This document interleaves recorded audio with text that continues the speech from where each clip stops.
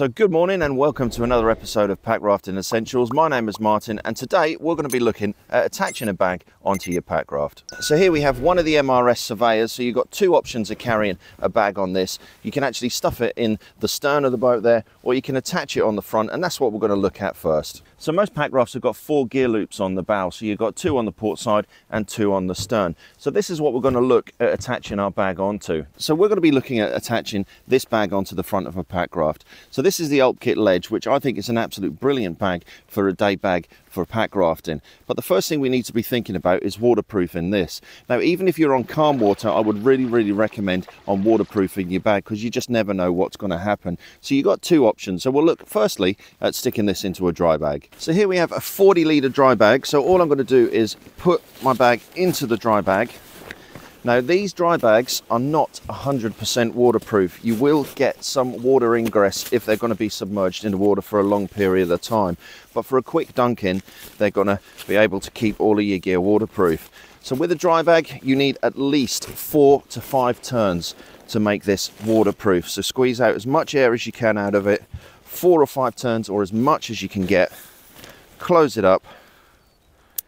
And then that is all of my gear nice and waterproof inside a dry bag. And then the other option you've got is utilizing your inflation bag. Now, although this isn't going to keep it 100% waterproof, it's going to stop splashes from paddles and white water getting into your gear bag. So all you need to do is literally just take your bag, put that in your inflation bag, push it right down to the bottom, squeeze as much air out as you can, twist the tops around, and then this bit is coming around to where your inflation valve is.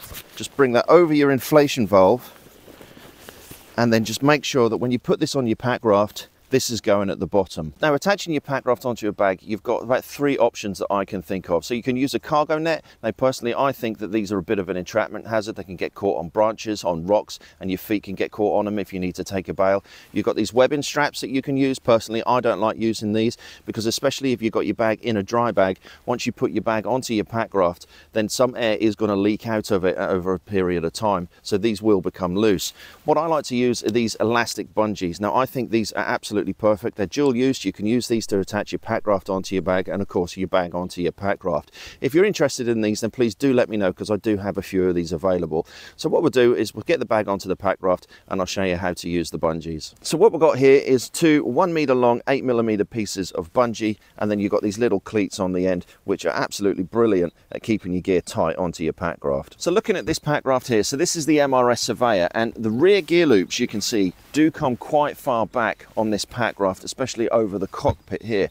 So the one thing you need to think about is entrapment, and that is from your feet if you do need to bail. So what we'll do is we'll literally just take our bag that we've got wrapped up in our inflation bag, make sure that that inflation valve is covered by that, and I'm just going to rest it on the bow of the pack raft just here. And then we'll take one of the bungees and just feed it through that gear loop over to the opposite side of the pack raft. Now, these gear loops here, it's very important that you don't pull this very quick and very fast through this gear loop, because the friction will actually cause this piece of webbing to melt. So you need to just reach from the back and just gently pull it through until you get that piece tight, and then bring it back over to the other side.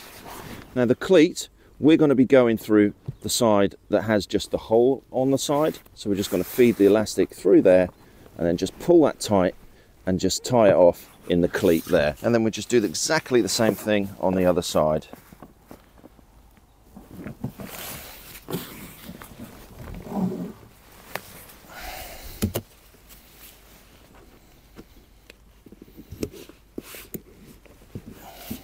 And then the trick is just to pick up your pack raft and give it a shake, just to make sure that bag is tight and not going to fall off. So there we go. So that's using the inflation bag to keep your gear pretty much dry on the front of your pack raft. I would recommend using a dry bag if you can, because then you've got the added advantage of securing your gear onto your pack raft as well. So we'll just take a look at that. So here we have our gear in a 40-litre dry bag, and as mentioned before, over a course of time, air is going to escape outside of this, but the elastic is going to compensate from that by keeping this this dry bag tight to the pack raft, as opposed to with a webbing where the gear is going to be coming loose.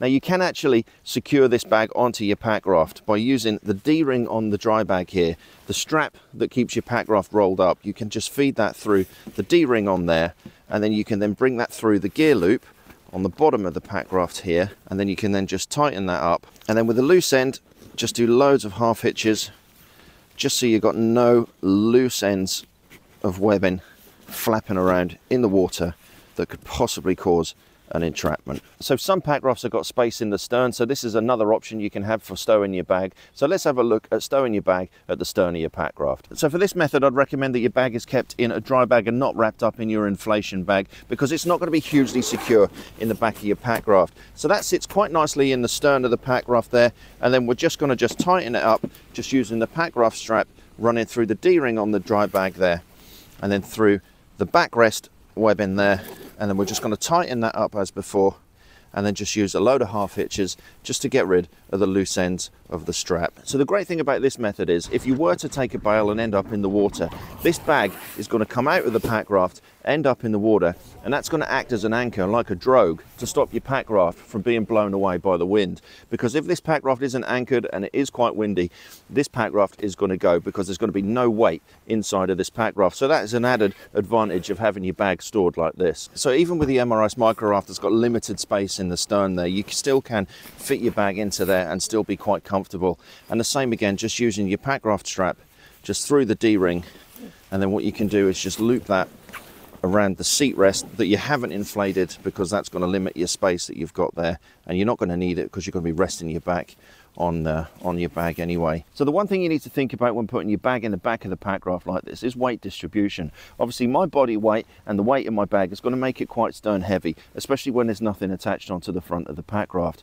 Now sitting like this, it is really comfy. You've got a nice solid backrest in here, you've got a nice forward sitting position when you're paddling, and it's just nice comfy way of setting up your Packraft.